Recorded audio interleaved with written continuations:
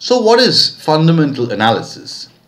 Well, when an investor goes to the share market to buy a particular share, he pays a certain price for that share, right? Now, have you ever wondered what are the factors which basically influence the price of the share in the share market? Well, broadly, the factors which influence the price of a share in the share market can be classified into three categories. They are sentiments. Sentiments affect the price of a share in the share market. So if the sentiment is optimistic, more likely there's going to be an appreciation of the prices of shares in the share market. The second is liquidity. I won't be going into the details of this because I'll be covering this in future lectures, but liquidity is an important factor which also drives the price or influences the price of shares in the share market.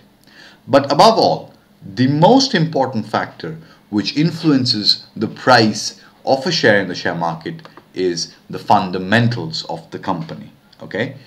Now, fundamental analysis is nothing but a study of these fundamental factors which influence the price of a company. So, if you take any company and if you want to understand the principles, or if you want to understand or analyze the company and to try and come up with the intrinsic value of the company, fundamental analysis will try and look at this company from several perspectives. Fundamental analysis will try and understand the business model of the company. Fundamental analysis will also try and understand the industry in which the company is operating, the competition that the company faces, and how competitive it has to be to keep its position in the market. Fundamental analysis will also try and understand the management of the company and how efficient or how strategic the management is and how efficiently it can execute the plans that it sets for the company. Fundamental analysis will also try and look at the financial statements of the company and will see the profits the company is doing, the assets that the company has under itself. Finally, the fundamental analysis will also look at the economy and understand the economic circumstances within which the company is operating and what are the prospects of the company in the economy in which it is operating. But central to all these factors which fundamental analysis is trying to analyze is the value of the company. That is what fundamental analysis is trying to get at. That's what it's trying to figure. Now, what are the goals of fundamental analysis? Well, the goals of fundamental analysis are it wants to look at the revenue and the profits of the company. It wants to try and answer the question whether it can be able to maintain the revenues and the profits that the company is making at any point of time. Fundamental analysis also tries to answer questions like whether the company will be able to pay off its debt. Is there a chance that the company might fall into some difficulty in paying off to its lenders, and hence in the remote future might even have to sometimes declare bankruptcy? Is there any chance of the company doing that? Fundamental analysis also tries and looks into the management of the company and tries to give an assessment of what it thinks about the management structure and the management style. So these are basically the goals of fundamental analysis. But as I said, central to fundamental analysis is determining the value of the company based on these factors that you see.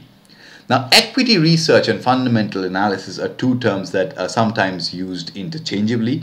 They almost mean the same thing, but the only small technical difference that could be said exists between fundamental analysis and equity research is that equity research it drives investment decisions. So when somebody is doing equity research, he's doing it for investment decisions. He either wants to buy the company or sell the shares, buy the shares of the company or sell the shares of the company. How does one do it via the process of equity research? Well, one tries to find, using this fundamental analysis, the intrinsic or inherent value of the company, and then after it determines the inherent or intrinsic value of the company, it looks at the share price at in the share market.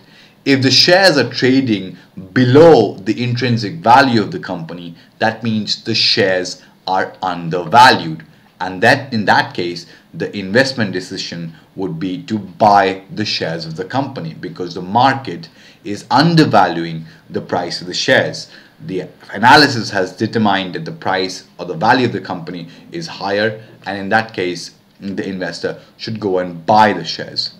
In the opposite case, if the price of the share in the share market is higher than the intrinsic value that is determined by this process, in that case the investor will see that the value of the shares that the price of the shares in the share market is overvalued, and in that case he would go and sell the shares of the company. This is basically the crux of fundamental analysis. Okay, I will catch up with you in future videos. Till then, goodbye.